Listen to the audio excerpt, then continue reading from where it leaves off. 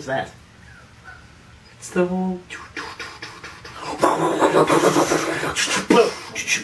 Wait, what are we doing this for? True Grit. Oh yeah, that's right! We watched that movie today! It was awesome. Here is our review of True Grit. I can explain.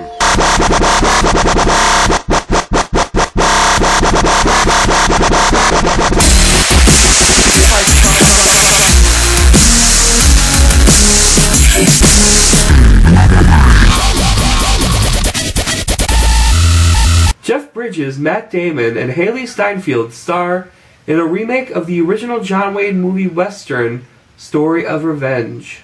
What do you think about this movie, buddy? I made up that synopsis if you couldn't tell. Right. In the Netflix synopsis, it's really pretentious. It really is. This remake will make you forget about the original. Like it was bad. Right.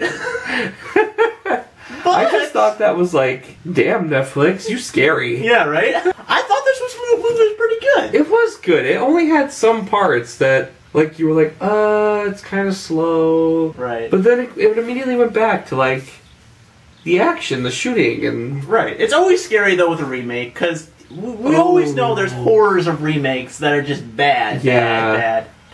They didn't do a bad job on this one. They honestly didn't. They stuck to it pretty well. They got the characters really... I mean, when you and me saw Matt Damon on the porch, you were just like, is that Matt Damon? And I was like, yes, that's Matt Damon. But he didn't do a bad job. He did a pretty good job for what he was given. I thought that the character that took it away, though, was Maddie, the girl. Oh my gosh. She was a genius. I don't know, like... She blew it away, but there were some parts where it was like, girl, you need to realize you need to compromise. But her stubbornness, though, is what her character was. Yeah, yeah. And it made Josh, like, really pissed off because she was so stubborn, and she's like, oh my gosh! And there's a scene where Matt Damon is, like, paddling her, and Josh just looked at me like, not gonna lie, she deserved that. And I'm just like, oh my gosh. That's what her character was. That's what her character is. Jeff Bridges, I always like you. You're always good in your movies. He's so cool in this one. In this one, there were some parts where you really Bill Cosby'd all the words. Did. I liked him. I liked him. I liked his rough and tough. Yeah, you're rough, you're funny. I love when you were telling the story about your wives. He had a new wife. But there were parts where we were just looking at each other like, what the hell did he say? Yeah, there are parts I missed. And then you getting drunk was also hilarious, and you're shooting cornbread. So the acting was great. The plot was really good. The plot was really good, and it was like honor among thieves kind of thing. Yeah, exactly. Because Jeff Bridges isn't exactly an honorable, like, trooper. Right.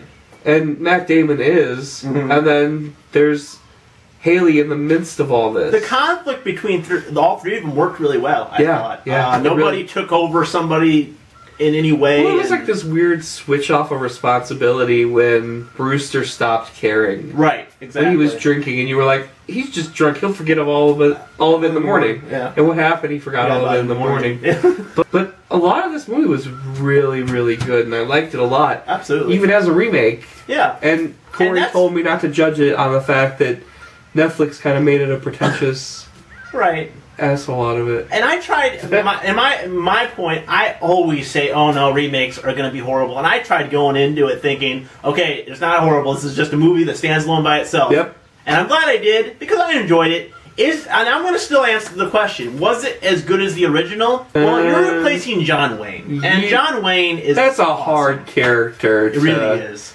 Like, where Jeff Bridges plays a really rough character, he plays it. Right. John Wayne was it. It's very true.